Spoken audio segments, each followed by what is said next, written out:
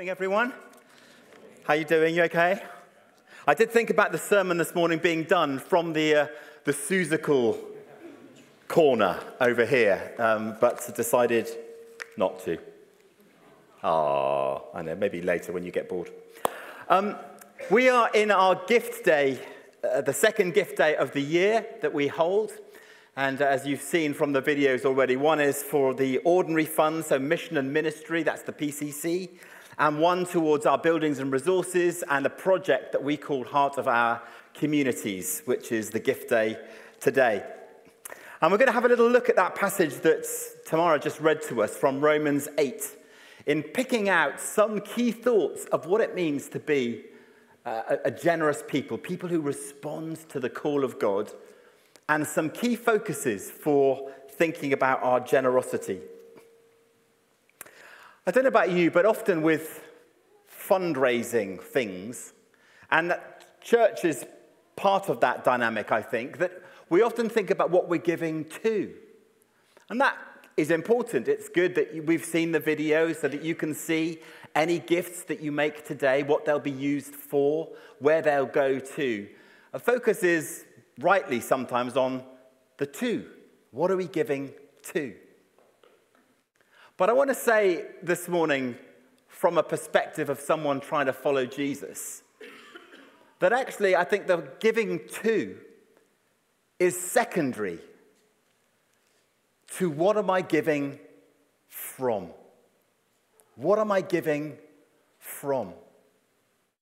By which I mean that if you are just giving to, without somehow your heart being touched out of a relationship with Jesus, that's the from. That giving will simply be a painful burden. But if you give from a sense of from, so you're met with Jesus, you're so in love with him, you want to follow him, you're obedient to him, we try to live for him, then in a sense, giving is just part of life. And we go, this is amazing, Lord, what you've called me to join in with. And we give joyfully and hilariously to the kingdom of God, to his work. It's not just about church, actually. There's something about our generosity that provokes our discipleship. In fact, if you want to be a really close disciple of Jesus, I would say today, get your hand in your pocket. Because when we start to give, we start to follow more closely. And it's not just money, of course, it's time and prayer and all of the things that we bring with us as people. The Romans 8 passage takes us to the central message of the from. What am I giving from? And Paul, who wrote this letter, we're reaching the pinnacle of this letter, Romans chapter 8. He says three things in this passage that I want to highlight in the next few minutes. He says that we're called, as followers of Jesus, to be led by the Spirit. Secondly, he says that we are adopted by the Father. And thirdly, he says we are heirs of Christ. And we'll come to those three things in the next 3 minutes. We are led by the Spirit, adopted by the Father, and heirs of Christ. So firstly then, we are led by the Spirit. That's what Paul says. When you are led by the Spirit, those who are led by the Spirit are children of God. When we meet with Jesus, when we welcome him into our life, we become a part of the family of God, and then we are led by the Spirit. I pray that today our generosity might come out of a place of being led by the Spirit. Please don't give just because somebody like me stands at the front and says, give. Give because you are led by the Spirit to give. What is God calling you to participate in? It's been said that the last part of us to get converted is our wallet. And I think it's true. It was true in my life. For years I went to church and didn't contribute anything other than my time, and that was okay. But that moment of saying, do you know what, I need to give, to join in with what God is doing here, was a moment of being led by the Spirit. Last year, on this gift day, which is for our buildings and our resources, I sat in the church building and I had a little conversation, stroke argument with the Lord that went like this. Lord, I'm giving already. Yes, but Si, what about giving more? Yeah, but Lord, you don't understand. I'm giving already. Yeah, but what about giving more? And I had this little conversation where I just knew, that little nudge from the Holy Spirit, that I needed to do more. And so I went into my app on my phone, banking app, changed the standing order, filled in a pledge form that we're going to be encouraging ourselves to do this morning, and changed what I was giving in order to follow the nudge of the Holy Spirit. This morning, I wonder what the Holy Spirit is nudging us to give. Maybe some of us, for the first time, giving. You will discover joy when you give out of that being led by the Spirit. Some of us will be increasing our standing orders for this project. Some of us will be giving monthly. Some of us will be giving a donation today. Let it be led by the Holy Spirit, not because someone like me tells you it's good to give, but because you're sensitive to the Spirit of God who just gently nudges you with what to give.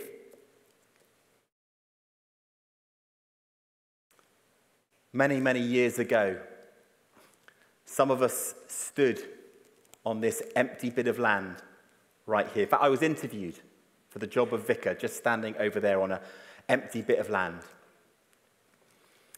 And some years later, when we were thinking about doing what God called us to do, to develop this centre, there was a moment when we had some time of sharing, talking about the plans. We gathered together, people contributed thoughts and ideas and prayers. And there was a moment where we came to a Sunday when we said, right, if we're going to do it, we need to know that we're in it together. And some of you were there. The church was a bit smaller then, but people were pledging to what they would give to the project over the next 5 years. Some one-off donations, some monthly pledges. What can you commit for the next 5 years? And on one Sunday, there was a pledge of nearly £2 million spread over a 5-year period. And the treasurer at the time, I made him go back and count again. Because he came and said, it's 1.92 million. I said, what? I said, go and count again. Make sure the decimal point is in the right place. People pledged. And many of you are part of that journey and still are. And many of us have carried on just contributing monthly to the overall purposes of what God is doing here through this place. Led by the Spirit. It was one of those moments when we knew we could press the go button on developing the work that God had called us to build this, to refurbish the church, to renew the old school rooms, and to give 10% of everything that we raised away. £400,000, pretty much, given away. I think God has called us to that, led by the Spirit. Secondly, in this passage, you'll have spotted it already, it says that we wouldn't live in fear. We would be able to call God our Father, and that we would know that we were adopted by the Father. That's the second thing in this passage. The Spirit you receive brought about your adoption to sonship, and by him we cry, Abba, Father. That's the second from. First from is we're led by the Spirit. Secondly, we are adopted by the Father. When anybody ever gives their life to Christ, they know that they are adopted by their Father in heaven. Welcomed into the family of God that is global, is cosmic, outside of time. We are adopted into that family. Some of you have had the joy of adopting children, which is an amazing blessing. Some of you have had the joy of being adopted. When I've talked to folks who've been adopted, there's seems to be one consistent message. You know, most of us, when we have kids, our kids are kind of delivered, aren't they? Like an Amazon package, where you don't know what you're going to get. And you receive your kids with joy, and they grow up, but you've got no choice in that, really, other than the initial choice to make them, to partner with God in making them, that your kids arrive, and they are your kids, and we love them. Many of your kids I know, and they're lovely, most of them. So that's fantastic. And, my own children are also lovely occasionally. And it's the joy of being a parent. But when you talk to somebody who's been adopted, they will often say this: I was chosen. I was chosen by my parents. They chose me. Some of you who've been adopted need to hear that this morning. You were chosen, not accidental. For those of you who have adopted children, you have joined in with that God heart thing of adopting somebody. You were chosen before the beginning of time to be a son or a daughter of the living God. Adopted by the Father. Not an accident, not some quirk of nature or a moment when you stood in an evangelistic service somewhere or church. Adopted by the Father because he wants you. And he loves you. We give from that place. I've been adopted. Of course I'm going to give because I've been adopted. I've been chosen. Here's this thing that Corrie ten Boom said.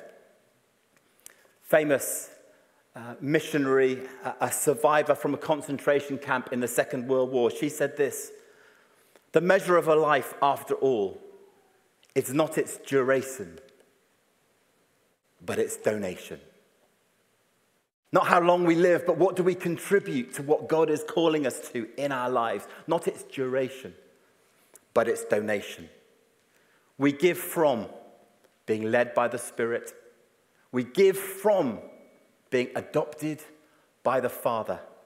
And thirdly and lastly, we give from knowing that we are co-heirs with Christ. We are heirs with Christ.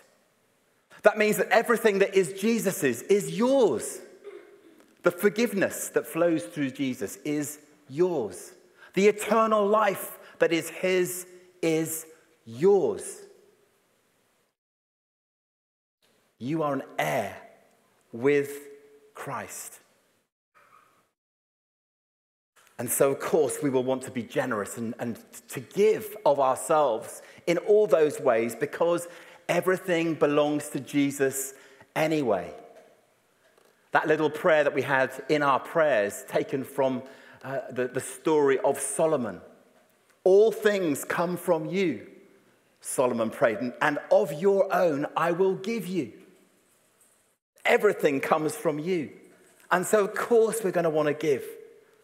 I love this quote by Augustine. He said this: God is always trying to give us good things, but our hands are often too full to receive them. You see, when we hold on to everything, like it's the beginning and end of the stuff that we've got, the lives that we have, even the finances that are ours, when we just hold on to them, we leave no space for opening our hands to receive what God might have for us. That moment in the church last year when I sat there and I looked at my finances and I felt the Lord say, just give a little bit more, and I was able to change that monthly donation, was a moment of just releasing a little bit, giving back to Jesus what is his anyway. And then I create a bit more space to receive blessings and glory and love and generosity and all those things that we're able to then pass on. Have you discovered the joy of giving? The blessing of generosity? Of saying thank you for all that he's given to you and then giving back what was his in the first place. In a few minutes' time, we're going to have an opportunity to give. The kids are going to come back and join us. You should have 2 bits in front of you. You may well have one of these gift day leaflets. If you don't have one, there are some available on the desk over there. But you should also have a little heart. And in a moment when we pledge together, we are going to pledge in a couple of ways. If you've given already online, maybe you've made your donation clear already, I'm going to suggest that with the heart that you've been given, you simply come forward and place your heart in the offering bowl, which is a symbol of you saying, I'm praying. It may also be a symbol of you saying, I've given already, or I've pledged already. If your heart response is the key thing this morning, then bless you as you do that. It may be that this morning you want to give a little pledge donation. You've seen the QR code. They're available all around the building. You can scan a QR code. It will take you to the page to give. Or you might want to fill in one of these gift day leaflets. Again, they're available on the giving station. And there are some pens and stuff there as well. As we draw to a close in a few minutes' time, you might want to go and get one of those, fill it in. Just want to say one thing, and this is from my own experience. Just because you pledge doesn't mean anything's changed. In other words, you may get an email from the church saying, thank you so much for your pledge, with a little polite, gentle reminder that you will have to do your bit to change your banking stuff. So you need to go to your app. You need to sort out the standing order yourself. We can't do that for you. So if you give already, if you want to increase, do that via your banking app or online or wherever you do that. If you're giving for the first time, this is a great place to start. And we will send you a reminder to let you know what to do once you've pledged. Many people have been part of this journey. Some who are still here, some who have gone to be a blessing in other parts of the country and the world. We have an opportunity to give today. Express that we're led by the Spirit, adopted by the Father, and heirs with Christ. And now we're going to open the floodgates, and children are going to join in. And of course, they will say to you, won't they? Mum and Dad, what are you giving today? It's called the pressure of having children. They are yours, so welcome back. Guys, come on in. And the kids this morning have been doing a little bit of thinking about generosity and hearing some stories about that and counting themselves in. So isn't that a great thing? They've been thinking about that.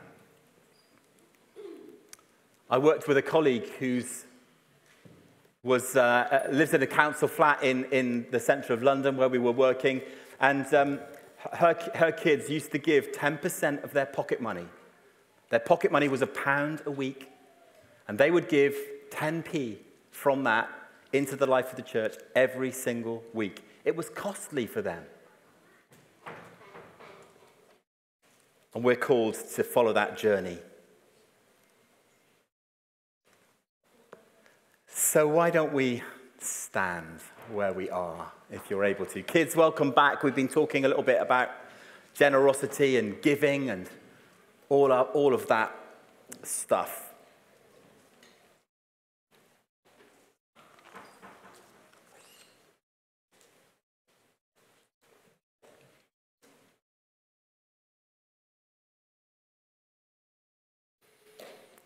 So let's have a moment to pray. Shall we, as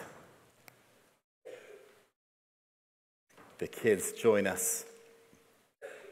Let's pray. Lord, we thank you that we are people that can say that we are led by the Holy Spirit, that we're adopted by God, who is our Father, and that we are heirs with Christ. That means everything that belongs to Jesus is ours. And so, Lord, we bring you ourselves this morning. We pray as we pledge right now that, Lord, we might meet you in this moment. It would be an act of worship to know that we're led by you into all that we are a part of here in church. We pray that these gifts might be a real blessing in our communities, here in church and beyond. And we pray that we might experience something of your amazing love again as we give. Holy Spirit, we welcome you. So we're going to carry on worshipping together as David and the team lead us. And as we do that, there's an opportunity to give. You can do that at any point afterwards, of course. And the giving station will be there over coffee, so you can have a little chat with someone. There's one here, there's also one at the back, if that's easier. But as we worship, why don't we give now? You'll see the QR code on the screen. We'll leave that there for a little moment. You can scan that, takes you straight to the website. Let's make this an act of worship as we pledge.